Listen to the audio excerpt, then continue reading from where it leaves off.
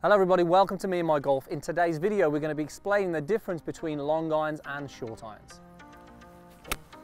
Oh, that is all over it. We're going to show you exactly how to do that. Let's take charge of your game.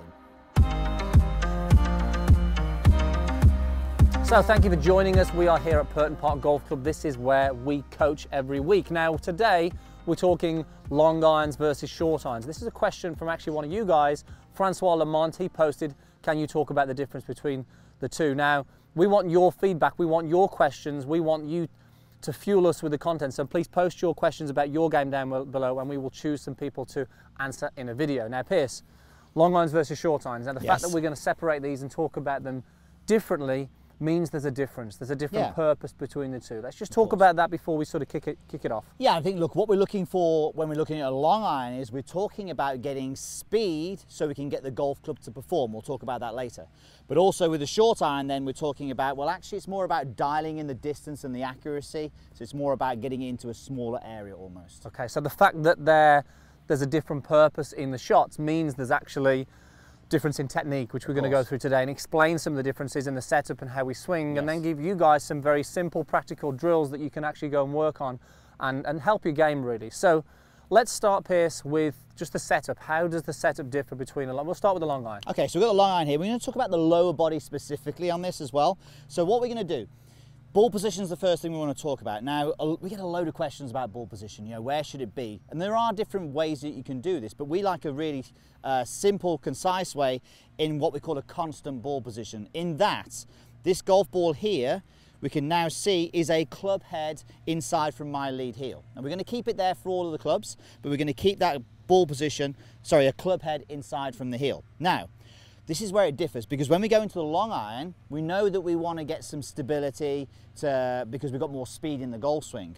But what we're looking for as well is we're looking for a higher ball flight. So we want that ball forward relative to our feet. So if I move my right foot into a wider position, which is great for stability, it also allows me to get my upper body more behind the golf ball, which is going to allow me to hit the golf ball up in the air. So you just moving over that way slightly just moves the sternum a little bit more behind the golf ball. Absolutely. That'll change the angle of attack, but also it engages the legs because we've got this nice wide stance. Indeed, indeed. And then the last thing that we want to talk about then in the lower body is the weight distribution. So 50% in the lead and 50% in the trail foot. Okay, so pretty simple there. Let's go into the short iron and how that differs. Okay, so I'm actually going to leave that foot there now because I still want to have this club head inside the lead heel. This is the constant ball position we're talking about. But instead of having this wide stance that we need for the speed, obviously in the long iron and getting the height, I'm going to bring this foot in. So straight away now, if I narrow the stance, we can now see that it gets my spine and head more towards the golf ball, and by the time I then put 55 to 60% of the weight into this lead foot, you can now see, I need to move in closer, you can now see that I'm a lot more on top of the golf ball and the loft is really going to be getting the golf ball in the air, and I am going to create those conditions at setup. And the fact that we just move the legs closer and it sort of almost tells the brain that we don't need the legs as much, we're not looking to create that speed. Remember, the short irons is more about controlling that speed. Okay, well, let's talk about as well, Pierce. One of the questions that we get asked a lot in terms of the upper body is that what should the spine be like? Should we have this spine leaning away just like a driver? Just talk about that for us. Yeah, so we mentioned this drill a lot with the driver called the K-bomb, where we actually get you spine angle tilted behind the golf ball to help you hit up on the golf ball. That is very specific just for the driver. With a long iron, as we do with a short iron, we want to hit down on the golf ball. So you don't need to create these angles in your setup. They'll be naturally created by the fact that your right hand is lower than your left, but with all the irons we want to feel as though there is a descending blow. With a long iron it's less of a descending blow than it would be for a short iron, but there still is that descending blow. So we're not really looking to create any massive tilt with that spine. Really important that you just understand that. And then posture, one sort of final thing to finish it off. Yeah, I mean, look, we get asked all the time again, we get a lot of questions, don't we? But it's about, well, should I stand taller for a long iron? Well, yes, you should stand taller for a long iron, but it's only down to the virtue of the length of the golf club. So if I've got a shorter club here, you can see I'm more bent forward, a little bit more leg flex. A longer club, I'm naturally going to stand up. So again, let the club dictate the posture angles for you. Okay, So let's say you hit a shot then, Pierce, with this long iron, and just talk about a little bit the scenario. Again, we talked about the purpose of creating speed. Talk us through the shot. Okay, so there's two things that we need to look at with the purpose of the long iron. We've already mentioned the one already, which is the speed in order to get the club to perform. So basically what we mean by that is the long iron is harder to get up into the air. It's harder to get a natural gapping in distances between the clubs. So we need that speed to do that, obviously. The second thing is, well, this shot here, you know, I've got 200 plus yards. The last thing I want to be doing is hunting down flags. The middle of the green is absolutely fine.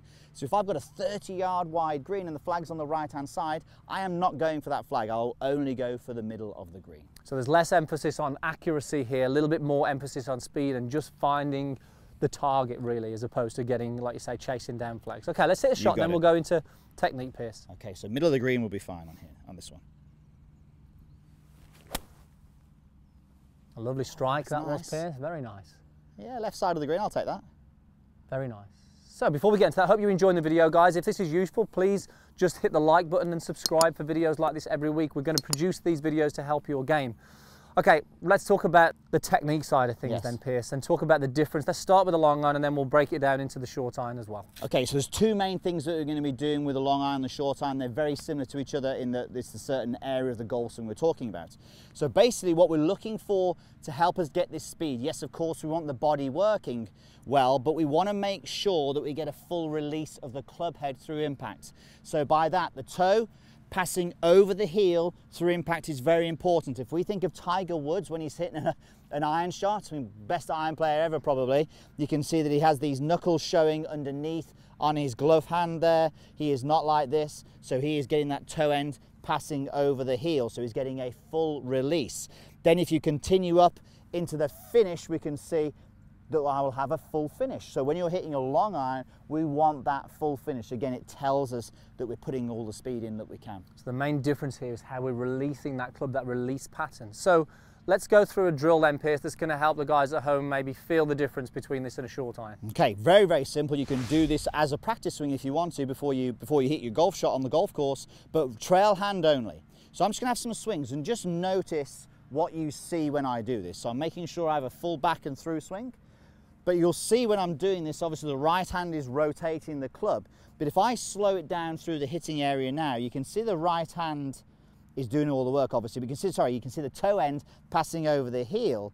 But then as I sort of get to this area here, where the forearm is parallel to the ground, the grip of the club is very much pointing towards the target line. That tells me I'm getting that full release and turn of the club as I go through. Definitely. What I like about this as well, Pierce has sort of got this L shape here where he's sort of reset the wrists on the way through. He's allowing the club to, as he mentioned, release past there. But really this is important because he's allowing the speed to go through into this area. And as he does this, like you say, the club face is closing and he sort of resets that golf club on the way through. I mean, you can actually hit golf balls doing this as well. You know, it takes a bit of time maybe to get used to it. Maybe start with a short iron, but that is it's a really good drill to get that feeling of getting that full release. Okay, well, let's hit one more shot and then we'll go into the short iron. And again, when Pierce hits this shot, just notice how Pierce works that club on the way through and how he finishes the shot here. He's going to have this nice full finish at the end. You can see if he holds that there, that club is finished nicely over his lead shoulder. I didn't see the shot, Pierce. Oh, yeah, it was pretty straight. It's actually working the way towards the flag now. Very nice. Take that one. Very nice. Okay, right. Two good shots there. Let's go into the short iron. So again, we're talking about the release pattern, the differences. Okay, so again, with the long iron, lots of release, full finish. With the short iron, we're talking about actually a more passive release through the hitting area and then a more curtailed finish when we're hitting the shot. So from here, as I'm swinging through, I'm not really feeling that I'm getting that full release so much. It's that hold off feeling, almost like playing a punch maybe, but the club face you can see is a lot less active as I'm going through. Notice where the club is pointing now. The shaft of the club is pointing more behind me, not like the long iron out in front of me. And then when I finish the shot, it's definitely short. And now if we look at this here, I've got my shadow down here. It looks like Tommy Fleetwood. A little bit, maybe not quite as good as taller Tommy, maybe, but yeah. So that very much that curtail finish. And the difference between this is, look, when we have a short iron in our hands, we want to be more accurate. We can be a little bit more aggressive on the flags if we wanted to, and we're really sort of looking to hit it a specific number. We've got much more control with these shots, so that's really the purpose of why we're doing this. Let's do that again, Pierce. I just want to show through impact. Just go slow for me on the way through, just to sort of this area here for me. Hold it there now. The difference now between here, we can't see the grip underneath his glove underneath the right hand, whereas with the long iron, like we saw Tiger, big difference here. So the club face is so much less aggressive on the way through in terms of the rotation, and you can see that finish position there. Okay. Very nice. Okay, so just talk through the drill then, Piers. Okay, so what we're going to do is, and this is again a great drill you can do as a practice swing, you can do it in the office because you're not going to damage anything. So choke down the golf club and place it across your lead side. Now I've just got it resting on my belt, but it's just resting on your lead side. Now from there, do a backswing. Then as you swing down, the objective is don't let the shaft or the grip hit you. So I'm swinging down, don't let it hit you, don't let it hit, don't let it hit, don't let it hit, and look, as you can see, as a result of that, the face is rotating a lot less, it's a little bit more passive. We can see the shaft pointing behind me, and that shaft never gets anywhere near hitting me, and I'm into that Tommy Fleetwood finish again. Love this here, how this shaft now is pointing behind Piers, and this is one thing that we see a lot with the best players in the world. They all have this shot, and when we finish here, we have the back, the logo on the glove facing behind, where with a long iron shot, we tend to see that it's a little bit more there, really. So very different sort of technique with these long to short irons, but a great drill to help you feel the difference. And if you combine these two, you've got the right hand release with this one here. It certainly makes a big difference. And you can do this with some speed as well. You can really do this with some speed. And if you're someone who early releases the club as well, you know, scoops down, hits the ground before the golf ball, it's a really good drill. You're gonna have have some sore ribs. Okay, well, let's hit this shot then, Piers. Okay. Again, a little bit more control here. I'm going to make 200 yards with a 9-iron. Not quite.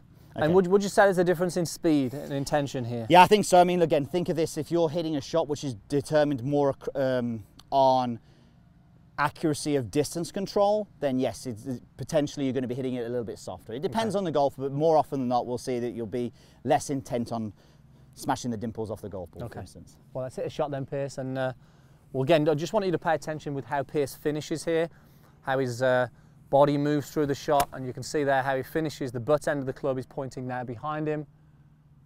Nice control flight there as well. So, I mean, you can see that there. If we just take a look at those on screen here now, we'll see the difference between the release pattern on the long iron. We can see the club face closing through the hitting area quite aggressively there. You will do that a lot anyway, Piers. And I do that on a putt. And with the short iron, we'll see how much more stable that is. And if you can look at the difference in the finish position on the two there, quite different. So that is the difference between long and short. A few differences in setup. There are. And a few differences in the golf swing. So make sure you have a go at that and test that out. It's really going to help you. We hope you enjoyed the video. Now also make sure, a lot of people ask us, how can we get coaching from you two? Well, we've created Meandmygolf.com, which is a platform where we have numerous coaching plans where we actually take you week by week through different things to actually help your game. So make sure you head over to the website and check it out. We've got thousands of members who are all improving their game on a weekly basis. Thank you so much, and we'll see you next time.